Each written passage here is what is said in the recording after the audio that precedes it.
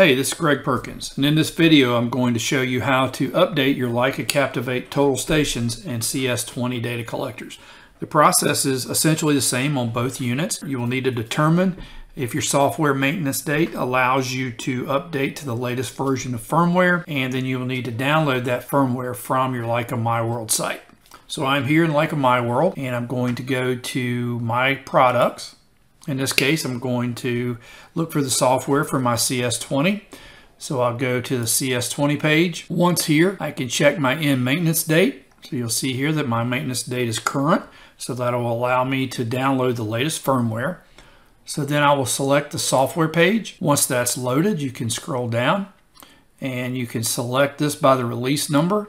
703 is the latest version we have available here in the end of September 2022. And what I can do is I can come down to my Leica Captivate firmware and select the download, and the download process will start. Once that's finished, I'll be ready to upload. So you're going to take the download file that you get from My World, and you're going to load this on an SD card for your instrument.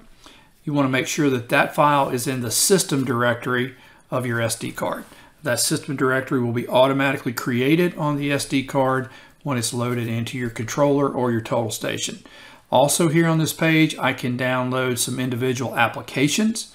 Of course, there are many applications you can purchase for your total station or your data collector, and you can look through those and see what might be available for update there as well. So once we're completed with the download, we're able to go to our total station, our CS20 data collector, and begin the update process.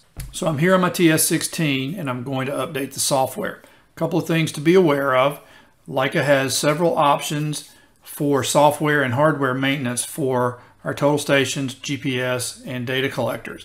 These are called customer care programs. Again, to speak to your representative about that and they can give you more details. You do need a current customer care program to be able to load the latest software. If you don't have that available on your instrument and on your data collector, you will see a notice down here on the settings icon that says CCP. And that is, again, an indication that the maintenance date has expired for the software.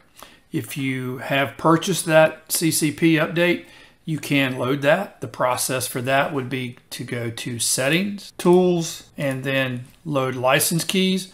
You load the license key on the system directory of your SD card as well. And to finish that process, you would simply press OK. To check the end CCP date for your controller, your data, or your total station, you would go to Settings, About Leica Captivate, and then select Leica Captivate.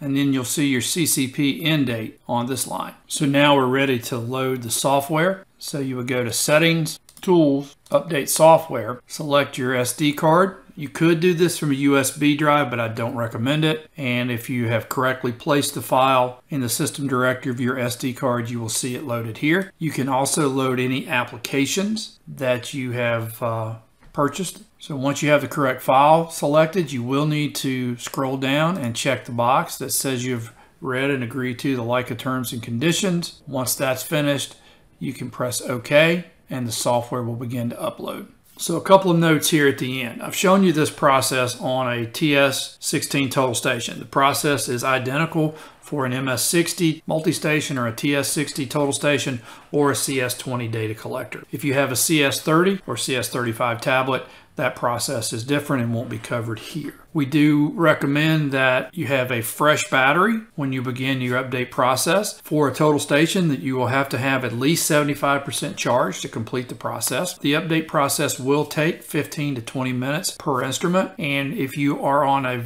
very old version of the software and you want to bring that up current, we do recommend that you do that incrementally. So if you were currently on version 2 and you wanted to go to version 7, we would recommend that you step through versions 3, 4, 5, and 6, and then up to 7. One other thing I do recommend is if you do a very large update, again going from version 2 to version 7, is that you consider formatting your instrument, cleaning up the memory, and recreating your working styles once you're done. That'll be covered in another video. Hope this is helpful for you. Reach out to your tech support team if you need help with this. Thanks.